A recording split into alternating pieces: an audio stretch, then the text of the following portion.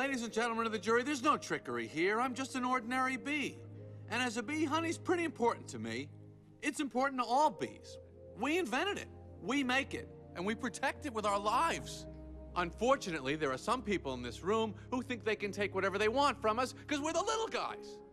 And what I'm hoping is that after this is all over, you'll see how by taking our honey, you're not only taking away everything we have, but everything we are.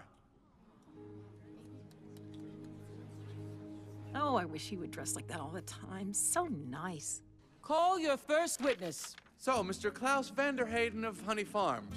Pretty big company you have there. I suppose so. And I see you also own Honeybird and Hunron!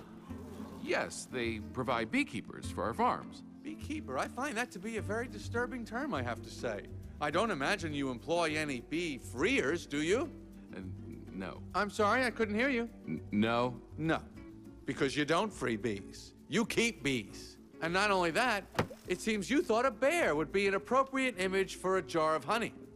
Well, they're very lovable creatures. Yogi Bear, Fozzie Bear, Build-A-Bear? Yeah, you mean like this? Bears kill bees! How would you like his big hairy head crashing through your living room, biting into your couch, spitting out your throw pillows? Rawr! Rawr! Okay, that's enough. Take him away.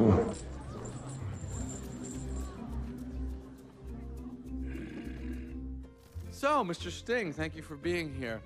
Your name intrigues me, I have to say. Where have I heard it before? I was with a band called The Police. But you've never been a police officer of any kind, have you? No, I haven't. No, you haven't. And so here we have yet another example of bee culture being casually stolen by a human for nothing more than a prance-about stage name. Oh, please. Have you ever been stung, Mr. Sting? Because I'm feeling a little stung, Sting. Or should I say, Mr. Gordon M. Sumner? Not his real name, you idiot!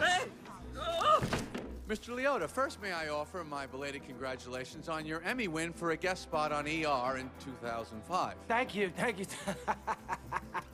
I also see from your resume that you're devilishly handsome, but with a churning inner turmoil that's always ready to blow.